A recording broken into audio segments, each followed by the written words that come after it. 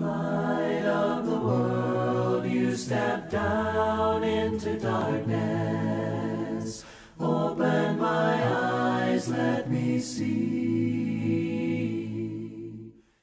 One of the most well-known attributes about God among common conversations in humanity is the fact that God is a being of love. John 3:16 has been called the golden text of the Bible as we consider that God so loved the world that he gave his only begotten Son, that whoever believes in him might not perish, but might have everlasting life. But have you ever considered that God also wants something back from us? God wants us to love him. You might wonder, a being that has everything, that created the world, why would God want my love? And how would I give that love to him? What does God want me to do to evidence or to show that love? When we look at one of the occasions at the end of Jesus' life in Mark chapter 12, we have a picture of what God wants and our love for him.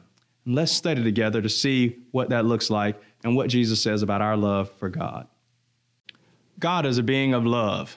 1 John 4 and verse 8 says that God is love. The truth that God loves us is shown in that he created us. He also provides for us. He sacrificed his Son for us. And he gave us a plan of salvation so that we could be saved from our sins. The mind may be impressed with how much God loves humanity, but our heart should also be disappointed sometimes and ashamed with how little people love God. Some people wonder, what does God want from me? And what does God want from you? So many people wrestle with this question and have wrestled with it. The commands of God are not burdensome, and God is not hard to figure out.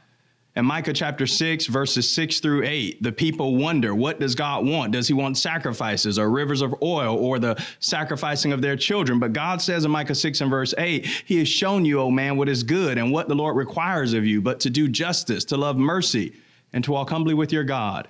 In 1 John 5 and verse 3, John writes that the commands of God are not burdensome, but this is the love of God, that we would keep his commandments. In the last week of Jesus' life, among the other things that Jesus dealt with was the three questions that he was asked in Mark chapter 12. The Pharisees sent a group of people known as the Herodians to Jesus to ask him whether taxes should be paid or not. And Jesus answered that we should render to God the things that belong to him and to Caesar the things that belong to him, Mark 12:13 through 17. And next, Jesus was approached by the Sadducees who didn't believe in the resurrection. They drew up a scenario to trap him, and he answered their questions and also assured them that humans do in fact rise from the grave and that the death that we experience as humans is not the end, in Mark 12:18 through 27. And lastly, a lawyer approaches Jesus and asks him, which is the greatest commandment of all? You know, rabbinical sources had tallied up the commands of the Old Testament and concluded that there were 365 negative commands and 248 positive, totaling at 613. Surely they believed Jesus couldn't narrow the command down to just one. But without hesitation, Jesus referred to the book of Deuteronomy and says, you need to love the Lord your God with all of your heart, with all of your soul, with all of your mind, and with all of your strength. And the second commandment is like it, to love your neighbor as yourself, in Mark 12:29 through 31. While Jesus did not intend to break the human love that we are supposed to have for God into separate component parts of human nature, he simply meant to love God with all of our being. We should acknowledge this can't be done without the separate parts of our human nature. Do you love God? How do you show this love? When you look at what Jesus says in Mark 12:29 through 31, it's important for us to take what he says and notice that what God wants from us more than anything else is our love. God loves us, but he wants us to love him back. We should love God with our emotion, with our intellect, with our service to others, and with our service to him. What does Jesus say in Mark 12:29 through 31 that would help us in our desire to love God? Number one, Jesus says it involves our emotion. That is to love God with all of our heart. Mark 12 and verse 30. Jesus says the first thing we need to do is to love God with all of our heart and with all of our soul. God wants us to love him with all of our heart, which means we must do it with our emotion, with our heart, with the deepest recesses of our being and who we are. Now, there's a difference between emotions and emotionalism. One is natural, and the other is an act that appears to be religious and appears to be moved, but is actually insincere.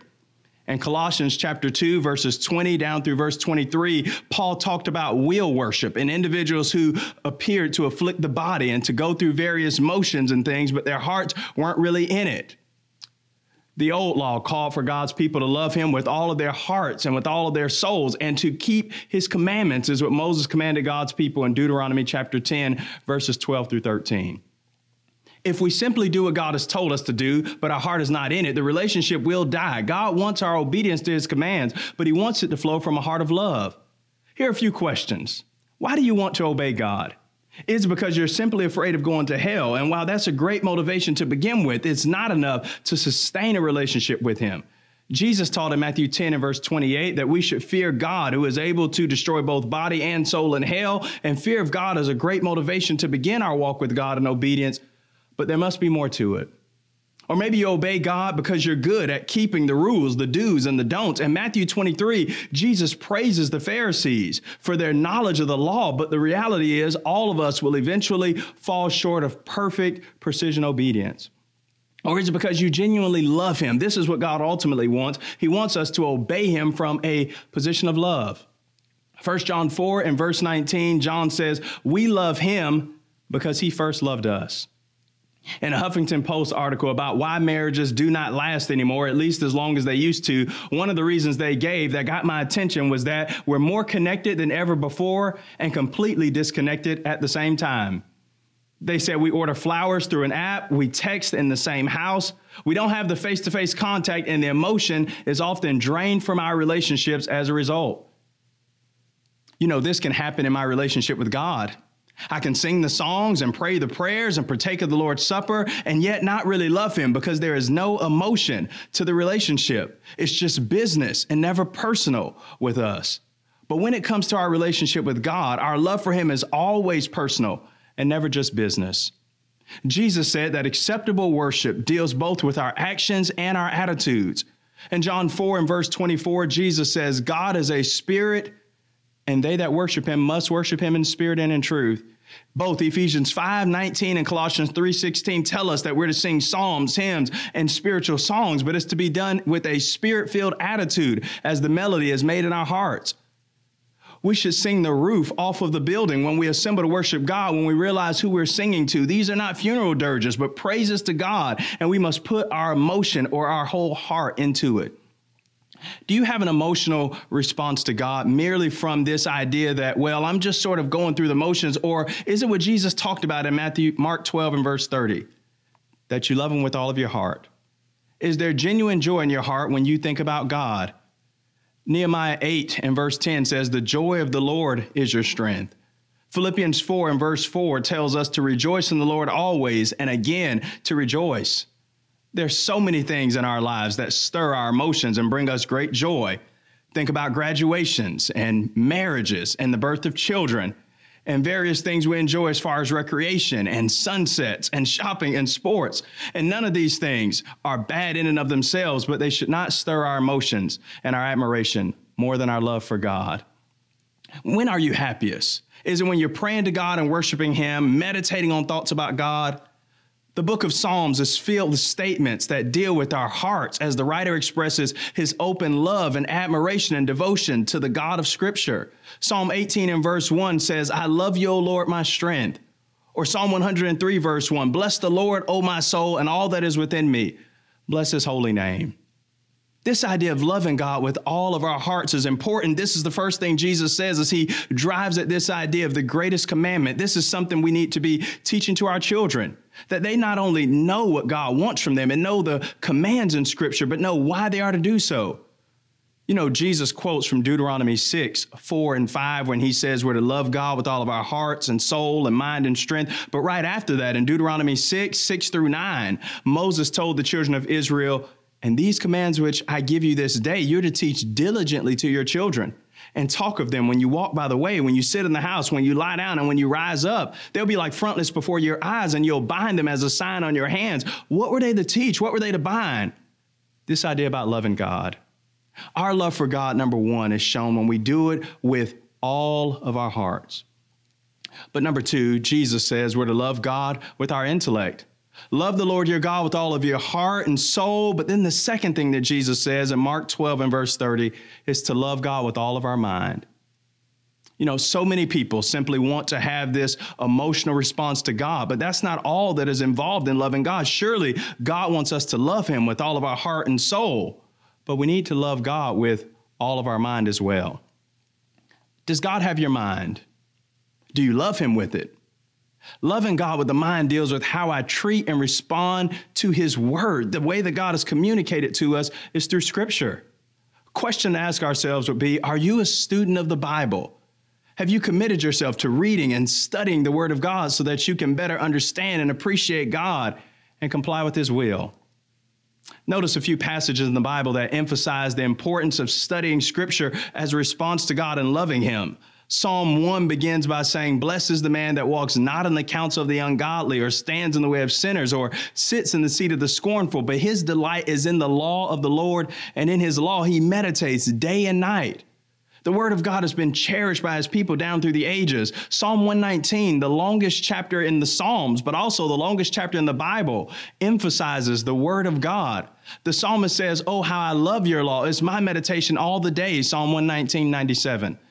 He said the word was sweet to his taste, sweeter than honey to his lips. Through his precepts, he found understanding, and it caused him to hate every false way. The word was a lamp to his feet and a light to his path. Psalm 119, verses 103 to 105. To only pick up the Bible on Sunday or leave it behind in a pew with no plans of ever looking at it again until the next time we're in a gathered assembly is not to love God with all of our mind as we should.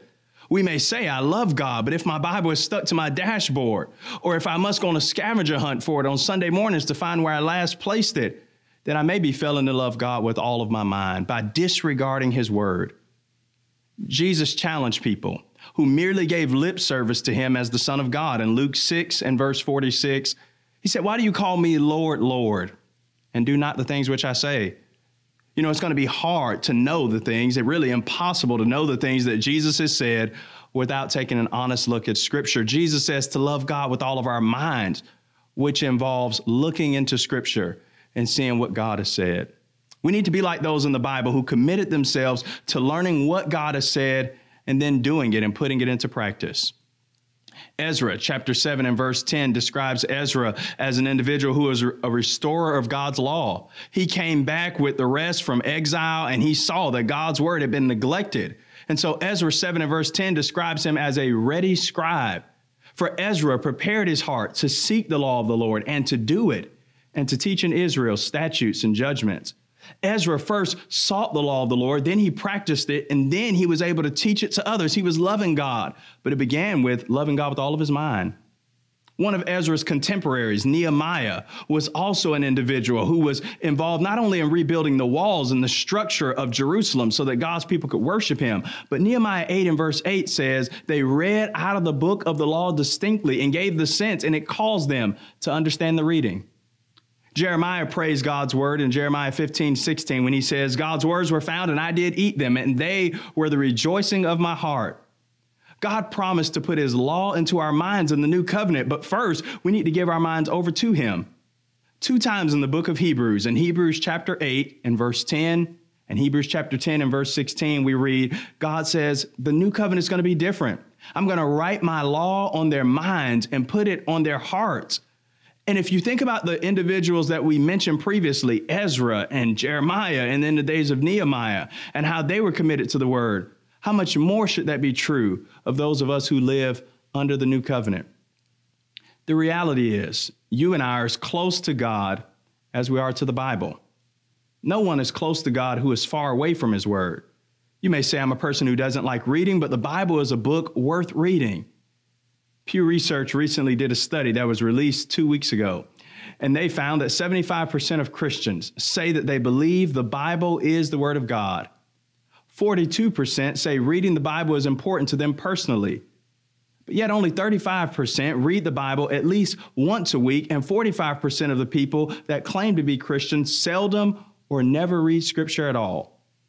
You know, we can't treat the Bible like most people treat birthday cards and still be pleasing to God. Most people open up a birthday card, they disregard the words, and they're looking for what's going to come out or whether or not there's a prize. The Bible is the prize. The Word of God is the way that we connect with Him intellectually as we love God with all of our mind. Does your mind belong to God? Do you love him with all of it? Just think about any realm of life, any category of life. Would someone believe that you were a fan of a popular show, maybe Law and Order or something like that, if you never watched any of the shows, you knew none of the characters? Would somebody mistake you for a Harry Potter fan or a Hunger Games fan if you've never read any of the books and you don't know the storyline? We couldn't fool people in those regards, or thinking that we were a sports fan, an avid sports fan of a favorite team, if we were unfamiliar with the schedule or with the mascot or maybe even with some of the most popular players. And we can't fool God into thinking we love him while we know very little of his word and never read it or really study it and take no time to internalize it. Jesus said in John 12 and verse 48, "He that rejects me and receives not my words has one that judges him. The words that I've spoken, these words will judge us in the last day." Now, those words are either fearful for us or delightful, depending on how we responded to the word of God. You know, today there are so many ways to learn the Bible and to get the word of God into our minds. We can listen to the Bible on audio. We can listen to it as we're driving to and from work. We can get on a reading plan and digest the word in smaller increments as we can digest it and pull away for private time to study. We can attend worship assemblies and go to Bible classes and learn collectively with other individuals. This is how the Bible was read in the New Testament church in the first century. Colossians 4 and verse 16, Paul writes about the Colossians reading the epistle that he gave them in the presence of others as well. Ronald Nelson, high school senior, he was accepted to all 8 Ivy League schools upon his graduation. But you know, he turned them all down to go to the University of Alabama. And no, he was not a football player, but he felt it was a better decision since they offered him more financial aid assistance. They were paying all of his tuition. And some people might say that Nelson is wasting his mind and his brilliance by not going to one of these great Ivy League schools. However, those who have access to God's word, but do not commit to diligent study of it, are making a greater mistake. We do really waste our minds when we don't give it over to God's book. Hosea 4 and verse 6 says, "My people are destroyed for lack of knowledge. Because you've rejected knowledge, I also will reject you. Seeing that you've cast me off, I will also forget your children." We need to engage with God not only from our hearts and souls in worship and our feelings toward him, but also in our intellect or in our mind as we allow Scripture to shape our thinking. What a shame to live in a land with various Bibles and reliable translations, to be surrounded by Christians, or to be a Christian for 20, 30, 40 years and never grow in knowledge of Scripture, to never really learn the Bible. 2 Peter 3:18 says that we're to grow in the grace and in the knowledge of our Lord Jesus Christ. Paul Reber is a professor of psychology at Northwestern University, and he was asked what is the physical limit to how much the human mind can retain and remember. And he responded by saying the human brain is made up of about 1 billion neurons, and the neurons combine to help with our memories. When comparing the brain to a digital video recorder, your brain can hold up to 3 million hours of TV shows, or to leave the TV running continuously for more than 300 years to use up all of the storage we have. Now, that may be confusing to grasp, but suffice to say, we have more than enough room in our minds to intake the word of God. Proverbs 7 verses 2 and 3 talks about keeping the law of God on our minds and the law in our hearts. And this is what Jesus is driving at when he says we're to love God with all of our mind. Our love for God involves our heart and our soul. It involves our mind, but it also involves our strength or our service. Jesus says, love the Lord your God with all of your heart, soul, mind, and thirdly, our strength. This is with our might and our ability. Our lives should be used in the service of God if we truly love him. This means Christianity will naturally take up some of my time, and I will have to use my energy to serve God. Christianity is not primarily about what we get, but what we give. Jesus said in Mark 10, 44 and 45, whosoever will be the greatest among his disciples must be a servant. Just as he, the Son of Man, came not to be served, but instead to serve and to give his life as a ransom for many. You read the book of Acts and you read about the early church and all of her needs, and they were fulfilled by men who would step up and serve. There were all sorts of ways to step up and serve in the local church then and now. You can think about Acts chapter 6 and the widows that were being neglected in that daily distribution of bread and that benevolent need. And they selected 7 men among them that were able to get out and to lead in that service project. And we might think about ways that we can use our strength to the glory of God today. Romans 12 and verse 1 says that we are to present our bodies as a living sacrifice, holy and acceptable unto God, which is our reasonable service. Whoever gets our energy and our time gets our love. We need to be sure we give ourselves to God first and not be comfortable with giving him the leftovers of our energy. Romans 6 and verse 13 talks about submitting our bodies over to God as willing servants in his service. Do we love God with all of our strength? When we go out to eat, how do you determine if a waiter or a waitress has been good at his or her job? You might wonder, how often have you seen them? How many times have they made themselves available? If they just show up to bring your order, to take the check, their tip will probably jingle rather than fold. 1 Corinthians 15 and verse 10, Paul talks about his life as a servant, and he says, by the grace of God, I am what I am. Yet not I, but it was the grace of God that was within me, and I labored more abundantly than they all. Paul lays his work next to the other apostles, and he says he diligently worked. He loved God with all of his strength, with all of the vigor that he could muster. Is God receiving your strength? If you're a young person, you should offer God your youth and serve him now and not wait until some later time in the future. You could help in the kingdom of God by using your talents for him right now to teach and to help and to serve. Ecclesiastes 12, 1 through 8 talks about the natural decline of the human body. As Solomon writes that you should remember the Creator now in the days of your youth before the wicked days come and the evil days draw near, when you say, I have no pleasure in them. And he begins to describe how these bodies will just naturally give way and decay. And the only way to make the best use of them is to use them to the glory of God while we have the opportunity. In the day of judgment, the words that we all want to hear are the words that Jesus gave in Matthew 25 and verse 21. Well done, good and faithful servant. But the truth is, you can only hear those words if you have really been a servant. How do I know if I'm a servant loving God with all of my strength? Well, we might ask ourselves, am I doing whatever is asked of me? That's what a servant does. And do I do it without complaining? Philippians 2 and verse 14, Paul says, do all things without murmuring and complaining. Servants are on their master's mission and not their own. John 8 and verse 29, Jesus says, I always do the things which please my Father. Servants are rewarded in proportion to what their master has, and we should appreciate that the heavenly master owns everything. Psalm 50 says he owns the cattle on 1,000 hills, and because of that, we will be rewarded in proportion to what our God has, and that should drive us and motivate us to serve him with all of the vigor that we can muster. Jesus says, love God with all of your strength. It's tempting to give all of our strength, all of our energy to everything else in the world and to neglect that which is ultimately most important, and that's our service to God. Love God with all of your heart and soul, with all of your mind, with all of your strength. And then Jesus added on a fourth one in Mark 12 and verse 31. He said, we're to love our neighbor as we love ourselves. The Pharisees had asked Jesus about the greatest commandment, but Jesus linked these two together and really adds in this second one free of charge. It comes from Leviticus 19:18, where the children of Israel received the law of Moses. And in Leviticus 19, he's talking about all of those various relationships and how the law was to inform the way they treated others. And Jesus shows that loving our neighbor as ourselves is equally important to loving God with all of our heart, soul, mind, and strength. He says the second commandment is like it. The world is all over this command. People in our world care little, sometimes or nothing about the first command, but they often want to jump to the second. And they say, well, I just want to care about people and love people. You know, that's not the way Jesus set it up. This is a wrong approach. We can't skip God and merely focus on humanity. But we also need to be careful that we don't simply focus on the first command without doing the second. Most people understand the idea of loving their neighbor and how this makes sense. Jesus told the parable of the Good Samaritan. In Luke 10, 25 through 37, one occasion a lawyer asked Jesus, what's the greatest command in the law? And Jesus said, what is in the law and how do you read it?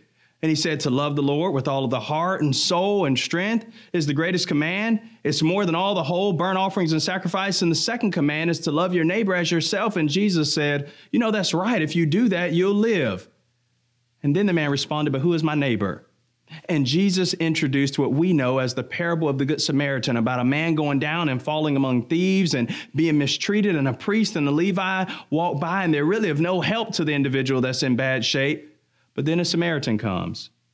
And the Samaritan steps in, and he does for that man what the priest and the Levite were biblically trained to do. These were people that had loved God with all of their heart, with all of their soul, and with all their mind.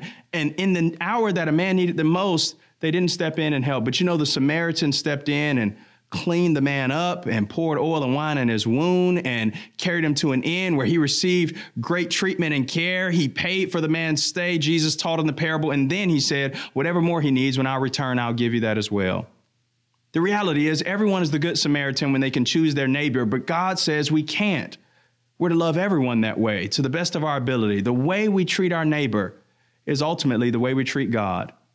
Does this excite you or worry you? The way that we're treating other people is the way God views our treatment of him. They're made in his image. James 3:9-10 says, and so it matters. We love God through loving others. And we need to learn how to love God through loving others. People need to see our light shining based on how we treat them.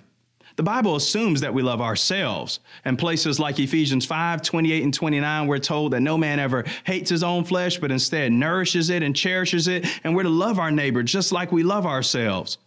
We might wonder, who is our neighbor? And we might think about doing some great work and maybe going overseas and reaching people that are in dire straits or in need. But you know, the reality is our neighbors are closer in proximity than we might think. Our children and our spouses, they're our neighbors. And are we bilingual? Do we talk to people in the world one way and maybe talk to people that live right within the same house with us a different way? What about people that we work with or people that we encounter in various service stations like fast food workers or people that mess up our orders? Do we treat them the right way and realize that they too are our neighbors? Maybe we're caring for an aging parent, or maybe there's a person that we are engaged with at school. All of these individuals are our neighbors. And you know what Jesus says? To really love God as we should is to treat those individuals the right way. In Matthew 7:12, Jesus said that at the end of the day, what we should do is to do to others as we would have them to do to us. For this is all the law and the prophets. This is what it's all about, is to treat other individuals in the same way we want God to treat us. If we love God, we'll love the people that God has made in his image. Romans 13:8 says that there's no other command greater than this. We don't owe any man anything else but to love him with everything that we have within our being. It's the purpose or the aim of our faith. 1 Timothy 1:5 says, is love from a pure heart and a good conscience and a sincere faith. God loves you. The Bible tells us this much. God's love is shown in that he created us. He provides for us. He sent his son to the cross on our behalf and provides a plan of salvation by which we can be saved. And what Jesus teaches in Mark chapter 12:29-30 is that God wants us to love him back. Thank you for watching Light of the World today. Perhaps you have questions or comments about what you've heard. We welcome your thoughts. You can reach us by email at lightoftheworldbgky@gmail.com. You can also give us a call at 270-843-8435. We'd love to have you visit with us at the Lehman Avenue Church of Christ. We don't have all the answers. We don't even live perfect lives or pretend to. We're trying to look up to Jesus to be a light and our guide. We'd love for you to join us. We look forward to seeing you right here next Sunday at 10:30 on WNKY. God is light, and in him is no darkness at all. Keep looking at the light. Light of the world, you step down into darkness. Open my eyes, let me see.